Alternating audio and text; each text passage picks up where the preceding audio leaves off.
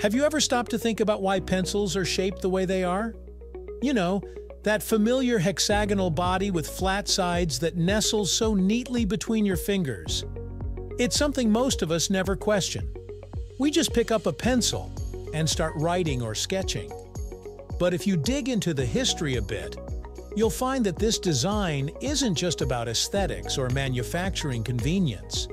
The shape of the pencil, especially the hexagonal one, is the result of centuries of evolution, practical considerations, and a few very human needs like grip, efficiency, and even theft prevention.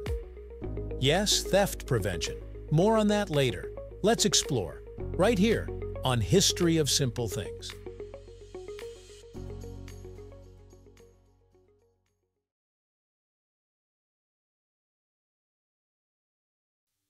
To really understand how we arrived at the modern hexagonal pencil, we have to go back a few centuries.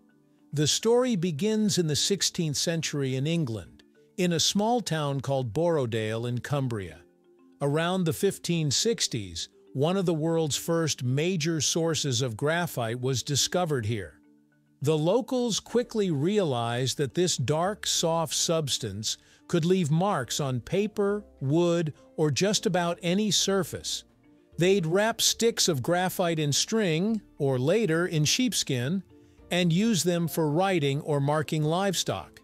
These early tools were, in essence, the ancestors of today's pencils. The graphite wasn't mixed with clay as it is now. It was used in solid chunks, and it was extremely high quality. Because of this, Borrowdale graphite became prized across Europe. But raw graphite is brittle. It breaks easily. So eventually, people began encasing it in wood to give it strength and prevent their hands from getting stained. At first, this meant hollowing out a piece of wood, placing the graphite inside and sealing it up. These early pencil casings were often handmade, and the shape varied. Some were round, some were square, and others were just roughly carved to fit the graphite. Over time, as pencils became more commercially viable and widely used, manufacturers started to look at more uniform ways to produce them. This brings us to the 18th and 19th centuries, when the pencil industry began to flourish. In 1795, a Frenchman named Nicolas Jacques Conté developed a method of mixing powdered graphite with clay and firing it in a kiln, which allowed manufacturers to control the hardness of the graphite. This was a game changer. It made graphite more versatile and easier to produce in consistent quality, removing the dependency on the rare and expensive Borrowdale deposits. With the core formula standardized, manufacturers turned their attention to the casing. Early mass-produced pencils were often round. A round pencil might seem logical at first, easy to turn on a lathe, comfortable to hold, and symmetrical in design. But round pencils have a few practical problems. First, they roll. If you're working at a desk and set a round pencil down, it can easily roll away, fall off the table, and break. This becomes especially annoying in classrooms or studios where dozens of people might be using pencils at the same time. The second issue is grip. A round pencil, especially as it wears down and becomes smooth, can be harder to hold firmly. You may find your fingers slipping or feel your hand cramping after extended use. Enter the hexagonal pencil. By simply shaving off 6 equal sides, manufacturers discovered that pencils were not only easier to grip, but also stayed in place when set down on a desk.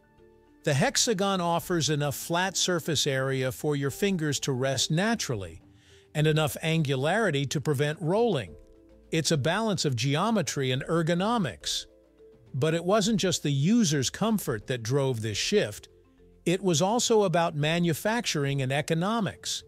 The hexagonal shape is easier to produce en masse because you can slice a wooden slat into multiple long, thin rectangles, glue the graphite cores between them, and then shape them into hexagons using a grooved mold or cutting device.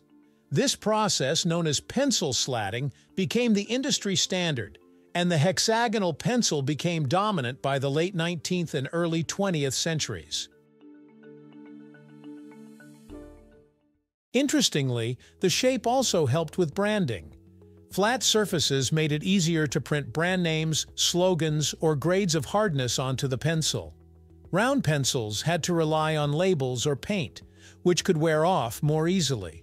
Hexagonal pencils provided a kind of billboard space for manufacturers to distinguish their products in an increasingly competitive market. Now, remember when I mentioned theft prevention earlier? There's a quirky side note to this story. In some cases, schools and businesses would order hexagonal pencils instead of round ones because they were easier to keep track of. Round pencils, particularly expensive ones used for drafting or art, were more likely to accidentally roll into someone's bag or fall to the floor unnoticed. The hexagonal shape not only kept pencils in place, but made them less likely to be scooped up unintentionally or intentionally. That said, not all pencils are hexagonal. You've probably used round pencils in art classes or mechanical drafting situations. These are often chosen for different reasons. Round pencils are easier to rotate as you draw, which helps maintain an even point and line width. For artists or engineers, that can be really useful. There are also triangular pencils now, especially for children, since the shape encourages the proper tripod grip for writing. So while hexagonal pencils dominate the general writing world, they aren't the only design in play. In the end, the hexagonal pencil is a beautiful example of how small, seemingly mundane objects are shaped, literally and figuratively, by layers of history, economics, design, and user experience. It's not just about six sides, it's about usability, manufacturing efficiency, and human-centered design. We often think of innovation as flashy new tech or groundbreaking science, but sometimes the smartest solutions are the ones that sit quietly on your desk, ready to be picked up and used without a second thought. So the next time you pick up a pencil, take a moment to appreciate those six humble sides. They represent centuries of trial, error, and everyday brilliance. Thank you for watching. If you have suggestions for our next video, feel free to share them in the comments below. We'll be sure to give you an acknowledgement for your contribution. Thank you for joining us on this journey through the history of simple things. Don't forget to like, subscribe, and stay tuned for more stories woven through the smallest details.